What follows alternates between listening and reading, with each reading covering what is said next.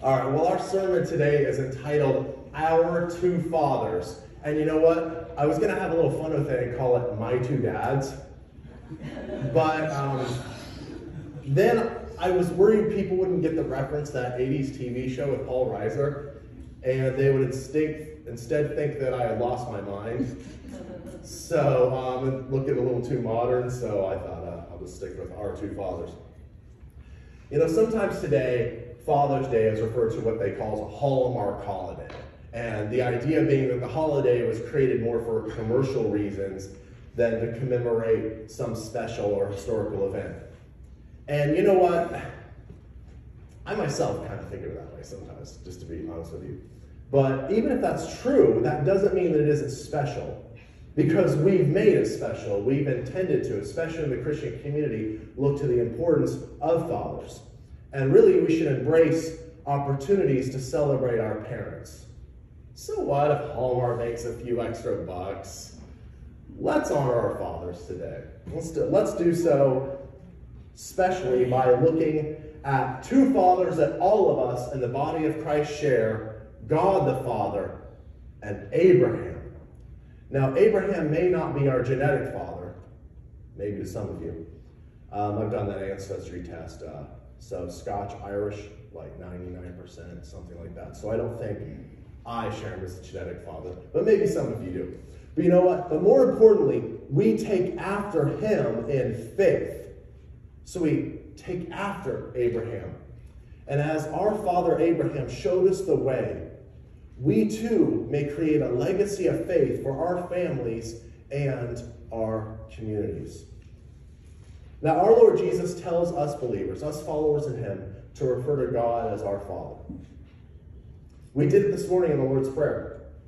If we trust in Jesus alone for our salvation, then we can rightly approach our Holy Father because the righteousness of the Son has been placed on us. It's been imputed upon us through faith.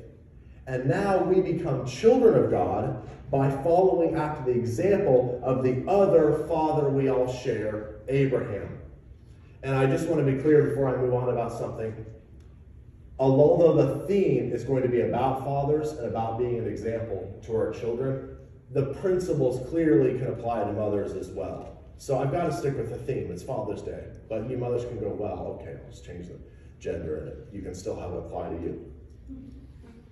Now, let's begin with our Genesis 17, 1 through 7. Now when Abram was 99 years old, the Lord appeared to Abram and said to him, I am God Almighty. Walk before me and be blameless. I will establish my covenant between me and you, and I will multiply you exceedingly. Abram fell on his face, and God talked with him, saying, As for me, behold, my covenant is with you, and you'll be the father of a multitude of nations. No longer shall your name be called Abram, but your name shall be called Abraham. For I have made you the father of a multitude of nations. I will make you exceedingly fruitful, and I will make nations of you, and kings will come forth from you. I will establish my covenant between me and you, and your descendants after you, throughout their generations, for an everlasting covenant, to be God to you and to your descendants after you. Now, I'm sure of you, many of you, remember that children's song, Father Abraham? Remember that song, Father Abraham? Now, how many of you remember it? Okay, good. Actually, we're singing it later. So, and if you get upset with that, Nancy was not here, and this is what happens when you leave music decisions to me. So, now, I have to apologize, praise team. But even though we're going to sing it later, I'm going to have to upstage you and remind people by singing some of the lyrics myself right now. So I'm sorry to upstage you, but I have no choice. Just sing the chorus. Father Abraham had many sons had Father Abraham. I am one of them, and so are you. So let's just praise the Lord. Oh, thank you very much, thank you. That was my debut, actually. So, now, simple as it may be, that's actually a great song, isn't it? It's such a straightforward message, and it's simple, but it's theologically dense. Because being a child of Abraham is indeed a great reason to praise the Lord. Now, it's a father's job to be an example to his children and to show them the way. And if you had a good father growing up, then you know that you could trust in him to guide you. But even if you didn't, and I know that some didn't, maybe many here didn't, and I understand that, but you could all the more look to your fathers to show you the way, your two biblical fathers. Now here in our passage, God confirms the covenant with Abraham, and then giving Abram an enhanced name, Abraham. Now Abram means exalted father, while Abraham means father of a multitude or father of nations. Now the most obvious of these nations that we would think of when we think of nations came from him, several nations. Yes, of course the Israelites, that's probably the most obvious in our mind. Through history today, mostly known today as the Jewish people. Now they're the descendants of Jacob through Abraham's son Isaac, so it's through that lineage. Now there are many modern day Arabs who no doubt descend from Abraham's son Ishmael. There are of course the Edomites who descend from Abraham's grandson and Jacob's brother Esau. And what many miss is that Abraham had 6 sons with his final wife, Keturah. This is in Genesis 25. So he has another wife. It lists 6 sons. We don't know much about them, but I suspect many Arabs come from them as well. Those in the Middle East descend today, and we just don't know who they are. Also, Abraham no doubt had a multitude of daughters. We just don't know their names because for the sake of keeping biblical records, the writers for lineages would just list male names. Now, part of that is because men are kind of reckless and get themselves killed in dumb ways. I don't know if some of you ladies know that. But people kind of knew who their mom was. It was a little easier to attach to who your mom is. So often for genealogical records, they would list the father. Now, all of these are children of Abraham who sort of take after him genetically. They descend from him. And there are different blessings to be had by Abraham's natural children. I mean, we see promises in the Bible to them, very definitely the Israelites, but also to Ishmael's descendants as well, because the Lord took compassion on him and on his mother. But all of these blessings that come through this genetic line because of God's promises, they pale in comparison to what it means to be a spiritual child of Abraham. Now, being a spiritual child of Abraham is indeed more important than being a genetic one. Although I don't want to just diminish the importance of that. The Bible's clear on it. But this following after Abraham was really key to having salvation, trusting in the Lord like he did.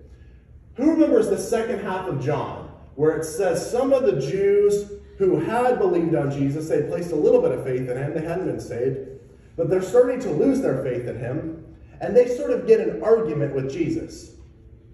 You know, you're never going to win a theology argument with the Messiah. It just never pans out. I've read the whole New Testament, by the way, and it never works. So they get in an argument with him. And I'm going to paraphrase it in matter than paraphrase, just to give you the idea, so we don't have to go through it all. And they more or less say, don't you worry about us. Our father's Abraham, so don't you be concerned about us. So Jesus says, no, he isn't. Your father is the devil. So they go, what? How dare you say that? And he says, well, it's because you don't do what Abraham did. Abraham was not a liar or a murderer like you are. And Abraham trusted in me. Wow. So the idea is that to be a child of Abraham, according to Jesus, it's more important that you do what Abraham does rather than what your blood and your genetics are. Now, what does it take to become a spiritual child of Abraham? Let's again consult the scriptures. This is Galatians 3:6-9. Even so, Abraham believed God, and it was reckoned to him as righteousness. Therefore, be sure that it is those who are of faith who are sons of Abraham. The scripture, foreseeing that God would justify the Gentiles by faith, preached the gospel beforehand to Abraham, saying, all the nations will be blessed in you, so that those who are of faith are blessed with Abraham, the believer. Now, Paul begins this passage with arguably his favorite verse from the Old Testament. I suspect it is. Genesis 15:6.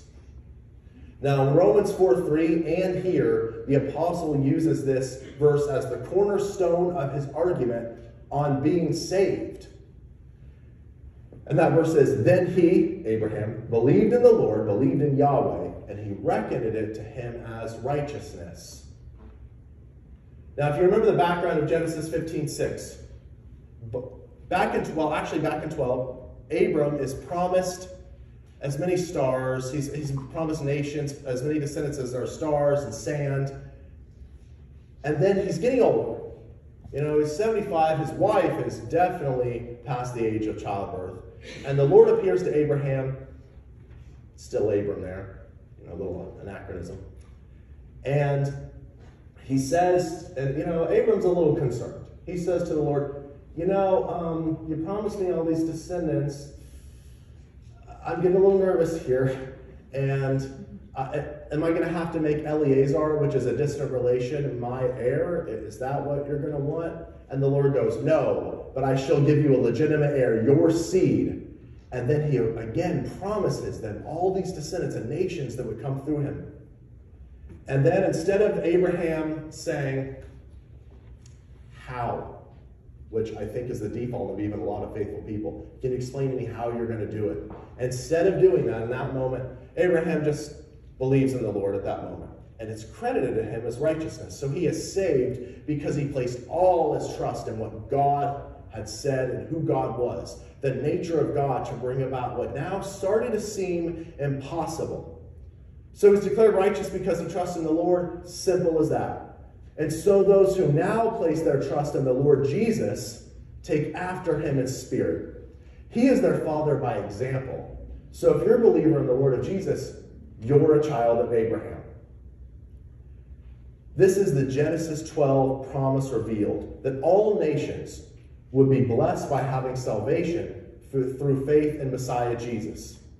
Because remember, he's saying in Genesis 12, one of the great covenant promises, the Abrahamic covenant, all the nations will be blessed through you. And now we see today, all nations on earth, all ethnicities, have people in them that trust in the Lord Jesus Christ. They have eternal life. They know the Lord. So they have been blessed through the promise given to Abraham, because his descendant is Jesus. And it's also who Abraham trusted. So there's this wonderful symmetry to these promises and how they come about prophetically. Remember the covenant promise we read about earlier in Genesis 17 about kings descending from Abraham? Well, combine that with the covenant promises that all nations have been blessed through Abraham, and then we come to this, Galatians 3:29. And if you belong to Christ, then you are Abraham's descendants, heirs according to the promise. Now, Jesus Christ is one of those kings promised to Abraham. Indeed, he is the King of Kings. And as Abraham's physical descendant, so he is the child of Abraham physically, we too become descendants to Abraham through our direct connection to Jesus, because we are bound to him through faith, and his blood covers us. There's nothing more powerful than the blood of Christ. And so we are bound to him, and thus we now descend from Abraham in a way that matters far more than necessarily having some Semitic or Mesopotamian DNA. We are heirs to the great promise, eternity with our Lord in his kingdom. And we could talk about covenant promises all day. If you come to my Tuesday night group, you're probably like, he's telling the truth. But the ultimate promise is eternity with the Lord. That's where we really see the covenants manifest, to be with him in his rule. And indeed, even in the current age, while we await to be having the resurrection of the flesh and the return of Jesus, if we were to depart now, before that happens, as most believers have, simply in virtue of long history, we would go to a place, a paradise realm, where we would await the resurrection. But we would be with the Lord even then, while we awaited his return. And that place is called Abraham's bosom. It's called that by Jesus himself.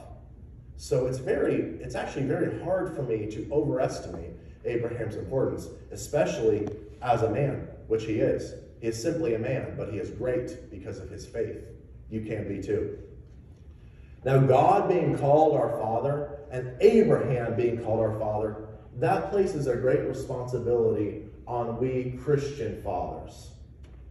And like I said, this principle applies to mothers as well. We are called, like Abraham was, to be an example to our children, to model a Christ-like life for them and to show them with our own faith the way to salvation. We must point our children to Jesus and the salvation that is to be found through faith in him. And that is our great duty. Now, you fathers who are part of a legacy, a chain of faith, don't you dare be the weak link. You may have had many generations where you could say, my great-great-great-grandfather founded such and such church at an important city, and we've just been believers in Jesus all this time. But I must tell you, I've met people like that who place their trust in that legacy of faith and then not continuing it and not teaching and raising up their kids. They trust in a legacy of sort of genetics that some of the Jewish people in John 8 did. Said, don't worry about us. Look at our great-great-granddad. Well, we have to continue that line of faith. That is our responsibility as Christian fathers. So don't be the weak link. Now, maybe some of you are first-generation Christian fathers. And you know what? In that case, you have a wonderful opportunity to begin a new legacy of faith. Don't look at it as, well, I didn't have all this sort of foundation to build on, so it's harder for me. That's true. But you know what? You have an opportunity to be that one that started it. You could be a great patriarch of faith for whatever generations may come until our Lord returns. Now, maybe you don't have children. Well, some of you may have adopted children. Some of you may know people who have adopted children. And some of you still could. And adoption, I find, makes you so much more like God, your Father. For, as we read Ephesians 1:5, he predestined us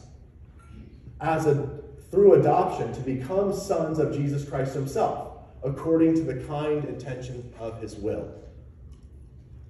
So the Lord himself took us, children of Adam, through his Holy Spirit, faith in Jesus, caused us to be born again, to become adopted children through his Son, Jesus Christ, his only begotten Son. And so we too, and by the way, let me ask you a question. If you know someone who has adopted, do those people love their adopted children less than their genetic children?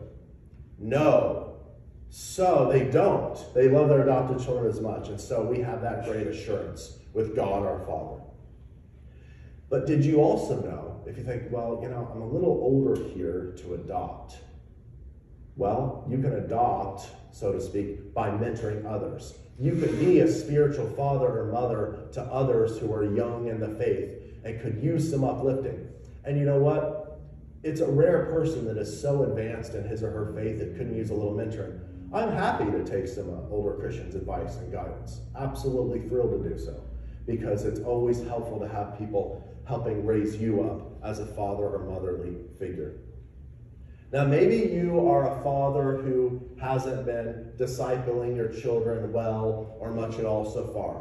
And there's just me even mentioning some of these things causes you a little guilt. In that case, start now.